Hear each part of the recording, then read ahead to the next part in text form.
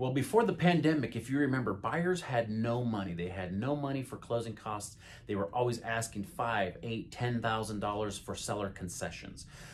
Pandemic hits, everybody's got 100 grand. They're overbidding houses by tens of thousands of dollars. It's the most amazing thing to watch.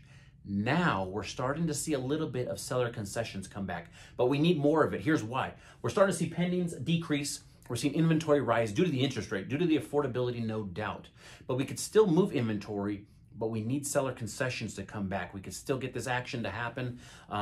Obviously, we don't have the competition we had. So the people that were asking for repairs a year ago and the seller didn't have to do it because they had 30 more offers. Today, that's not the case. We don't have that competition. So when the repairs do come in, we're going to have to start honoring those repairs. We're going to have to start offering closing costs. So sellers out there, if you're on the market, we got to entice these buyers a little bit more. They need the help. Again, the money's kind of dried up. We need that closing cost help. So keep that in mind. Listing agents, prepare your potential listings for that as well. It might be more and more things that we will see come to happen here.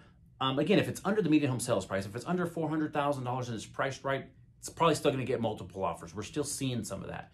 But if we get over that median home sales price, the $500,000, $600,000, $700,000 homes, even the $450,000, and they're pushing price, we might need to incentivize them a little bit with some seller's concessions. I have a video coming out here pretty quick with a lender that we were talking about discussing this scenario with, so we'll get a little deeper into that. But just something to look forward to. Again, getting back to a standard market. Still great market, still moving pretty well. 98 homes went pending last week. But again, that's been decreasing over 150, 130, 120. We've just been seeing that number decrease.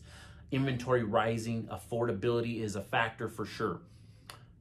On all your real estate transactions, make sure you're choosing Mike and Bobby with Chicago Title. Have a look at the data. Have a great day.